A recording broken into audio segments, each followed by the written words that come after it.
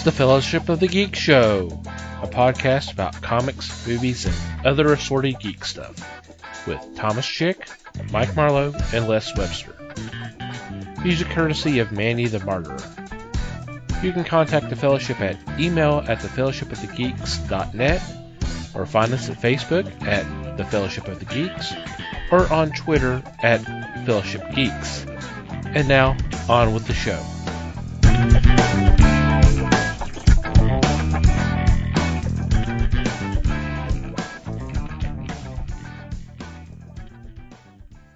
Hey everybody, welcome to the Fellowship of Geeks podcast.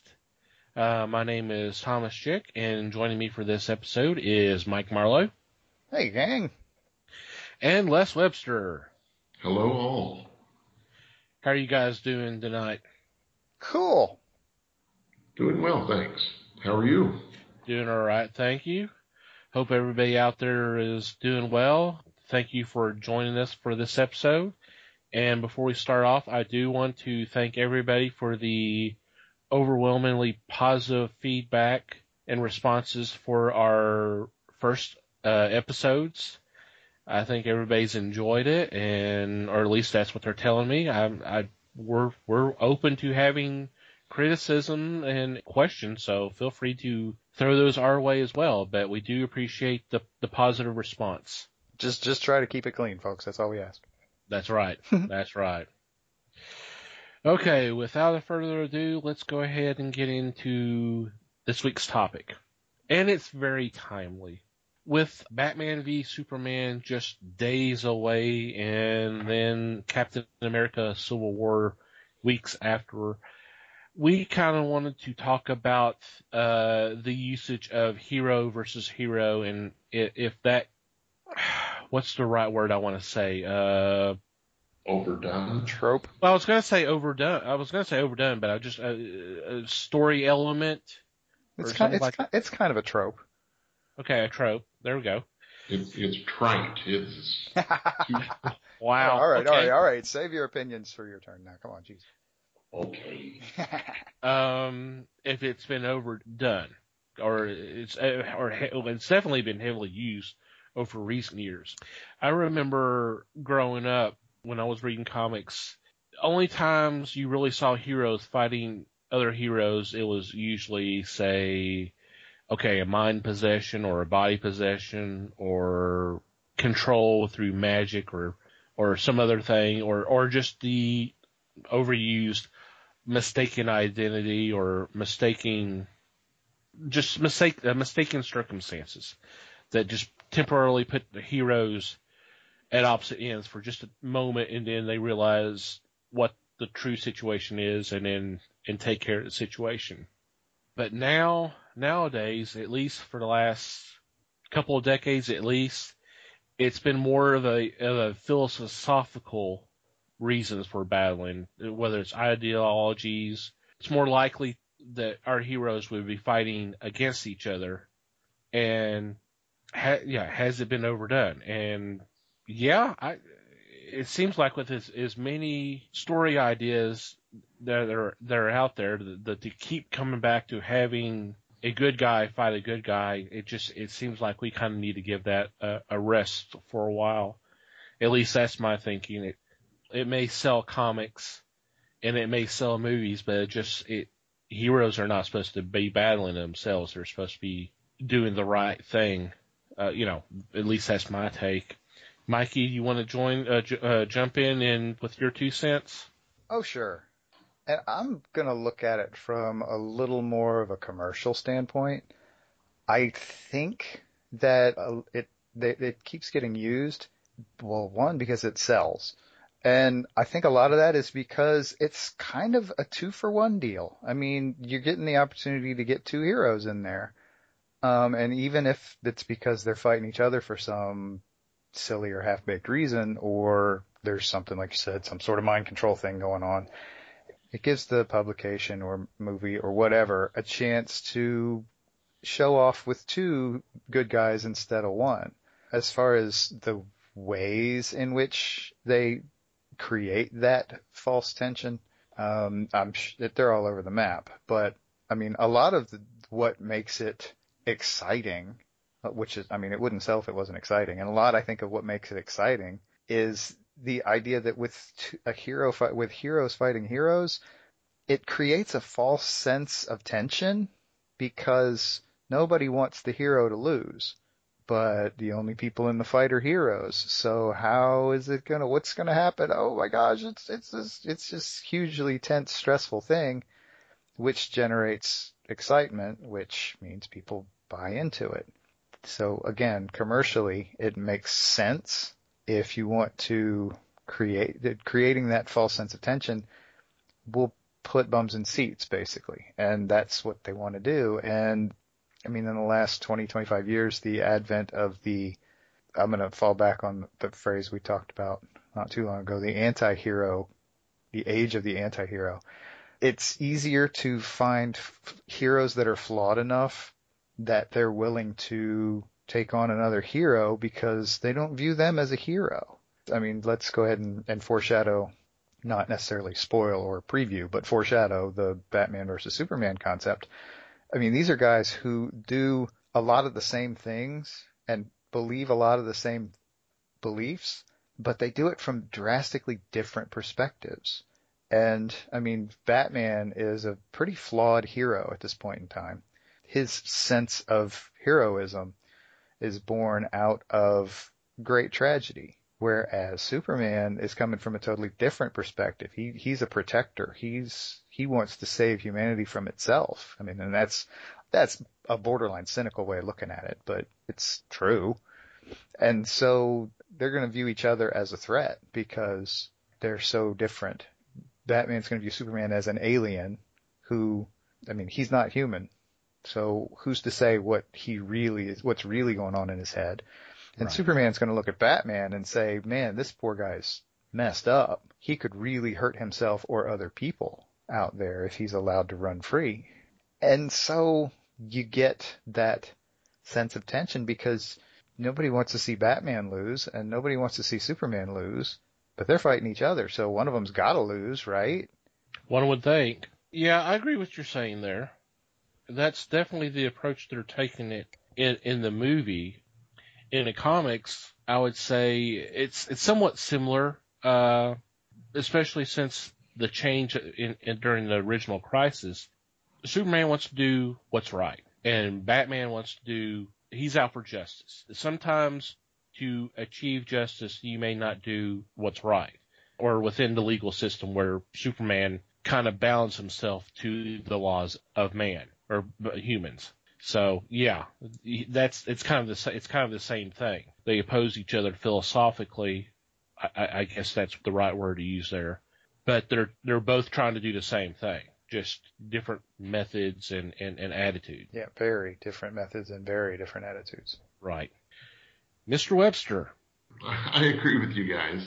I do want to say, though, that back in the 60s, you would pick up a Marvel comic and have the Thing fight the Hulk.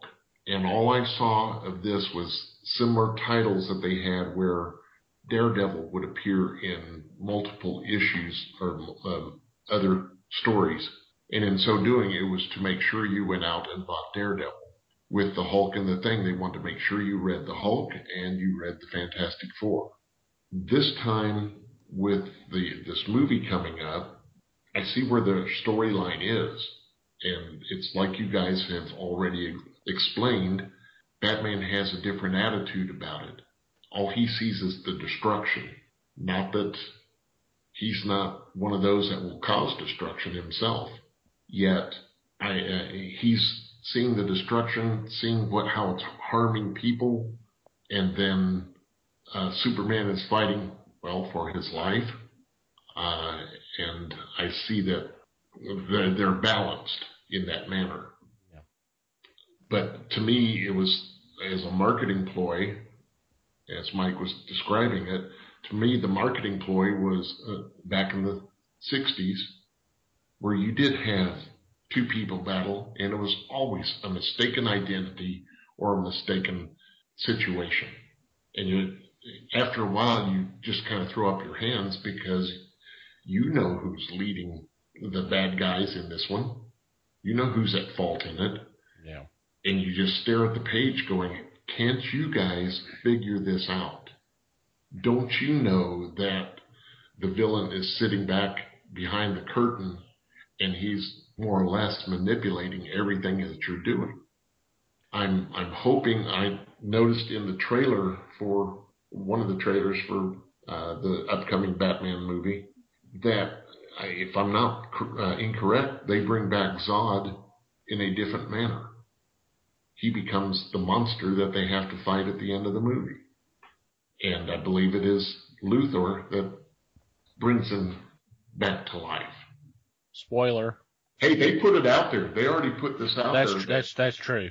I thought Grover was the monster at the end of this book. We were hoping it was going to be Elmo so they could just tickle him and make it stop. But there you go. That's what I'm thinking. And to me, well, let's look at this. Marvel and DC did that huge battle series, and what did it accomplish? All it did was have people call in or write in and say, I want Batman to win. I want Captain America to win. I want the Hulk to win. Whatever. And, of course, the next issue, that's who would win. Whoever accumulated the most votes. So there was no rhyme or reason to this. It was just, let's fight. Let's have some fun and fight. Popularity contest. Yeah. That's all it was. So I think both of those publishing companies got to see where their strengths were, where they failed, and then they built upon that and said, okay, well, see, they wanted Captain America to beat Batman, so we're going to give Captain America 2 more titles to make sure that everybody knows who it is. I'm saying, let's just stop. Yeah. Don't give me another story of, wow, you're on my side, let's go get the bad guy. It doesn't work anymore. It's overdone. It's trite. It's tripe. Thank you. Let's switch over to, since we're kind of aiming this more toward the movies, which is fine. Let's switch it over to Captain America: Civil War. As of this recording, the latest trailer dropped down, and guys, I don't know if you've watched it, or I'm sure you who are listening to this has, or at least by the time that you hear the recording. Underoos! Yes, Underoos. But the reason behind the whole division between Cap and Tony, Iron Man, is the fact that the government is wanting to control the heroes based off the incidents in New York, which was in the first Avengers, the whole destruction of S.H.I.E.L.D. in Washington, which happened in Captain America: Winter Soldier, and then based off the events of Age of Ultron. So they're wanting to kind of control or police the heroes. And Tony says, you know what? I agree. We got to do something. We got to do something about this. We got to keep ourselves in check. And Cap's like, we don't. Yes, we're not perfect. Things get messed up, but we do not need to be controlled by anybody. We can police ourselves. We don't need someone else to do it. Between that and then the whole thing with Bucky being brought back and all to answer for his crimes as the Winter Soldier is what's going to spark off this Civil War. And I kind of like that. That kind of mirrors what happened to the original miniseries. It's something similar. So it's pretty cool. At least they're addressing, and it kind of happens in this, or Batman v Superman. It's addressing things that have happened before. There are consequences for what you have done. So I kind of like that. What's your guys' take? I'm with you there. I think it's a good idea to have continuity through the movies as they do the comics now, because we've said before on television shows, 2 people may be fighting in a sitcom this week, but next week they're best of buddies like nothing ever happened. This continuity in a movie, I think, is extremely needed I think it's one of those things that has to be shown that you're not going to mess up the comics and have to do extreme reboots like the comics did. The movies will have a continuity where people won't or can't say, hey, you can't do that because in Thor #2 this happened and now you're saying that this other thing happened. No, let's keep it on the level. Let's keep everything on the even. I'm looking forward to this. I think this is the way to do a film. Mikey? Yeah, I'm fine with it too. I like the idea. I mean, I'm good with the continuity. I think that it just makes, from a story perspective, it just makes more sense to do it that way. But I also definitely think that if you're gonna lay waste to your computer-generated city, then you should at least have the decency to deal with the idea that computer-generated people live in your computer-generated city, and that those people might actually be homeless because the destruction in your computer-generated city. Or lifeless. Well, and there's that, yeah. And so I think that if you're going to have these people who can do these wildly magical things and call themselves protectors of the common folk, then yeah, there needs to be some sort of recognition when they fail, for lack of a better way of looking at it. Because ultimately lots of people are dying and lots of things are being destroyed because that looks really good on screen. And there need to be kind of consequences for that. And I think it's cool that they're addressing that to an extent, even if they're doing it in interesting and different ways, and that's fine. I mean, they're different companies. They should address it in different ways. And DC's gone really dark lately, and Marvel seems to be kind of the high road type company these days. And so they're dealing with it each in their own particular idiom. And that's good. I like the way they're going with that in that regard. Yep, I agree. But to me, the Marvel movies, in specific, Avengers Ultron movie, was just total destruction. You had a city that was ripped off, and then it was plummeted back down to Earth, although they were able to get all the people, the bicycle, and the town dog on the escape unit. But that's the whole cause, or that's part of the cause for the Civil War movie, because it did get out of hand. So to me, Marvel was going dark with part of that too. But like Thomas said, they're having to face the facts that stuff happened that shouldn't have, and they're going to pay their dues for it. Yep. I mean, I agree. They mirror each other in similar ways. It's not only the fact that it's hero versus hero, but the fact that both of them are being brought about due to responses to death and destruction of a prior action, and this needs to be addressed. I'm digging it, so we'll see how this goes. In comics regard, see, and Les, you can probably back me up on this. I kind of remember the philosophical discussions on the Justice League back in the 70s, because Oliver was liberal and Hawkman was staunch conservative. And they always argued about stuff, but it never really got into fisticuffs. But nowadays, if they had done something like that, it probably would have gotten. That's true, yeah. Even Hal was trying to be the middleman. Yeah. And as a result, there were strained relations with both Oliver and with Hawkman. Carter, I'm sorry. Yes, Carter.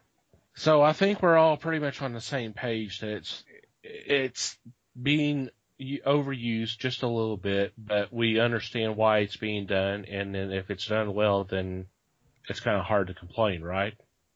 Right. Is that kind of the impression that people are happy? They spend their money, and everybody's happy, and it's fine. And I mean, it's like I said, they're exciting stories, they're exciting movies, they're exciting comics, and it works, and that's the deal. The reason they're probably overdoing it slightly is because it's working, and a time may come when it doesn't, and you know what? They'll try something else when that happens.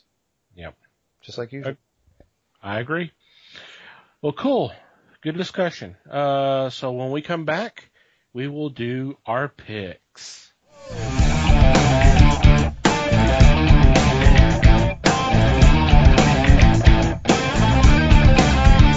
And we're back for our weekly picks. And for this episode, I am leading off. And my first pick is from DC Comics. It's Legends of Tomorrow, #1.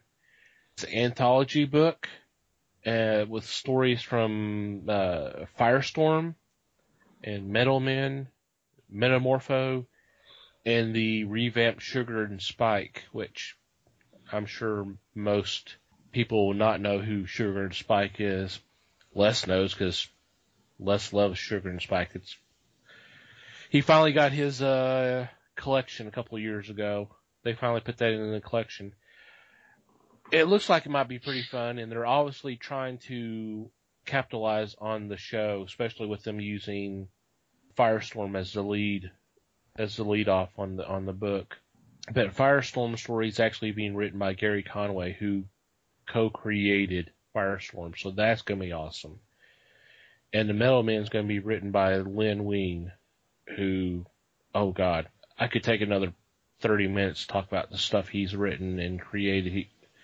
He's so damn awesome. Metamorpho is going to be written and art's partially done by Aaron Leprosky. Sorry, I'm butchering your name, man. Which would be interesting, seeing how that does. And then, of course, Keith Giffen is writing Sugar and Spike, so that should be a blast, knowing Keith Giffen. And if y'all don't know Keith Giffen, you gotta Google him. He created Ambush Bug. He's done some serious stuff too, but he was on Legion of Superheroes for several years. But the famous Wahaha of Justice League, he was part of the creative crew behind that. So it's going to be interesting to see how he handles Sugar and Spike. So I'm excited about that one. My second pick is a new title from essentially a new publisher. Well, a new comic book publisher, I guess, because it's Heavy Metal Magazine. I don't think they've really done a lot in comics, to my knowledge, but I could be wrong.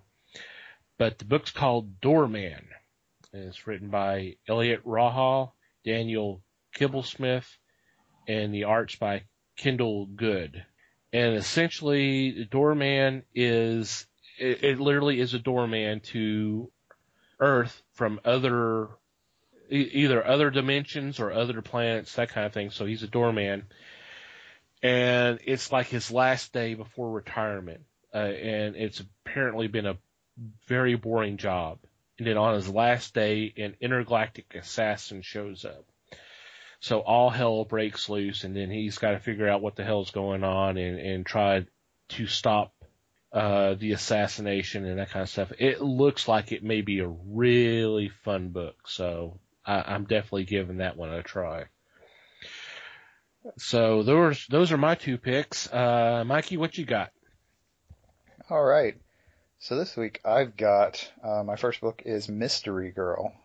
It is a Dark Horse book written by Paul Tobin and drawn by Alberto Albuquerque. Issue 4 is coming out this week.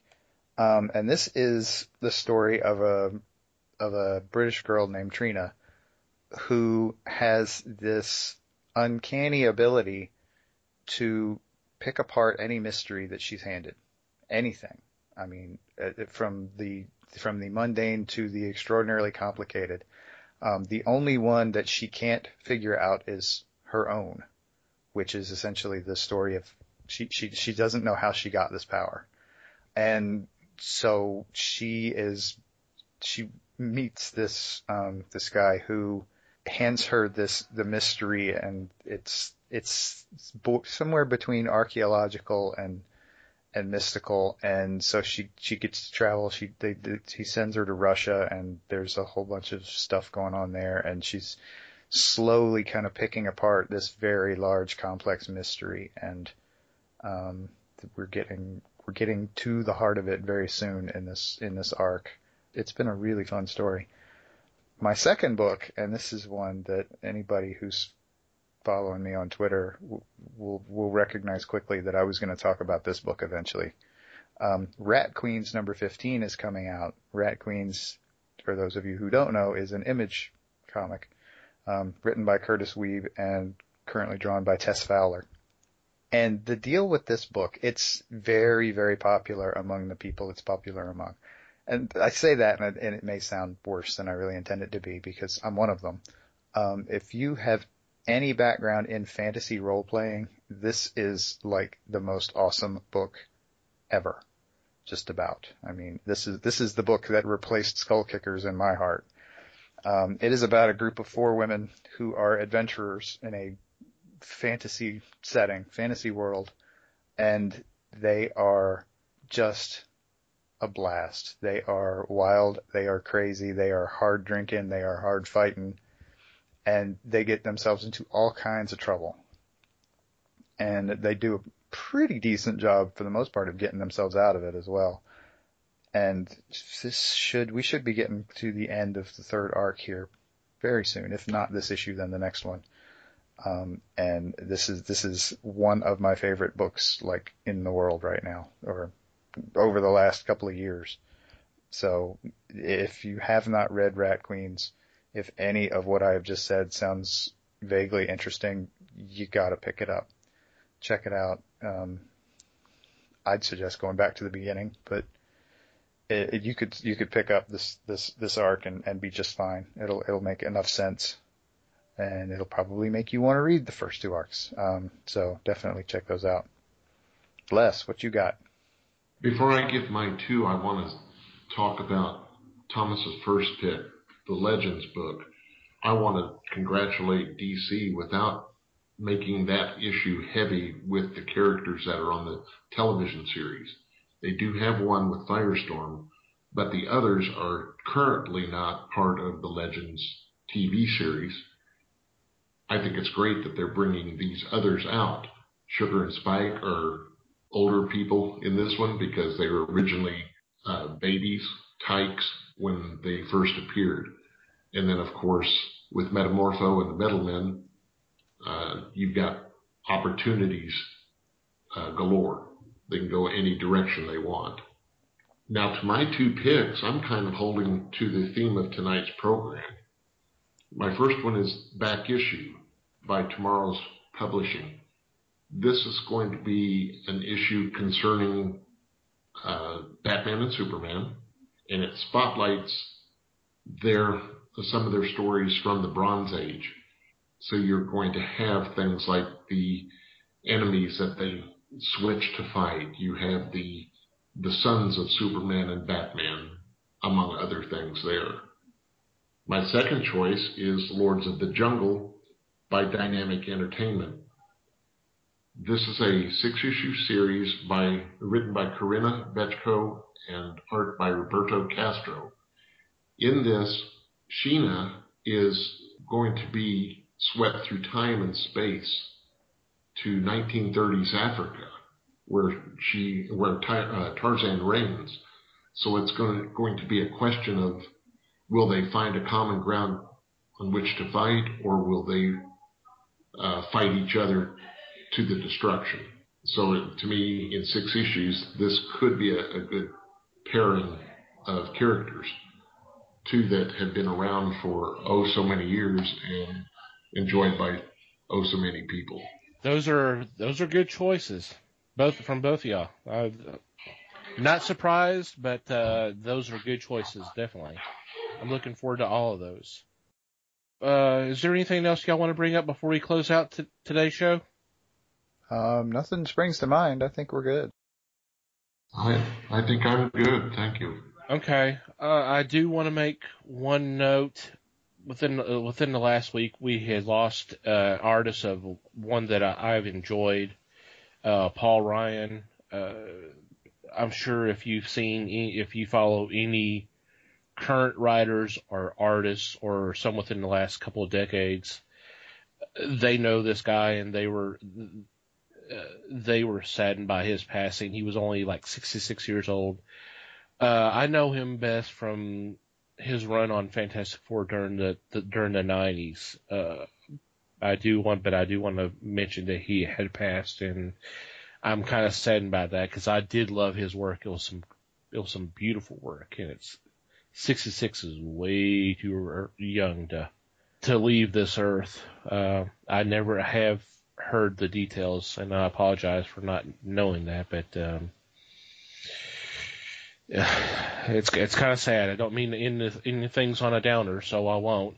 Once again want to appreciate everybody from listening to the show, downloading this from either Libsyn or iTunes. We are available on both. Please, feedback is always appreciated, good, bad, or whatever. And tell your friends. And yes, please spread the word. So, check us out. Our website is www.thefellowshipofthegeeks.net. You can contact us through there on our contact page. You can always email us, email@thefellowshipofthegeeks.net. We are available. We are on Facebook, The Fellowship of the Geeks, and we're on Twitter @FellowshipGeeks. You can also contact Mikey on his personal Twitter page @MikeyGeek, and I have one @TomTCGeek. So please spread the word. We always appreciate any kind of feedback, and just we're really loving the response we've had. We really do appreciate it. So until next time, y'all have a good night and read more comics. Thank you for listening to the Fellowship of the Geeks podcast. Comments, questions, and suggestions can be sent to email@thefellowshipofthegeeks.net. Please follow us on Facebook @The Fellowship of the Geeks or our Twitter @FellowshipGeeks. You can follow the Twitter accounts of Mike Marlowe @MikeyGeek and Thomas Chick @TomTCGeek. Until next time, friends.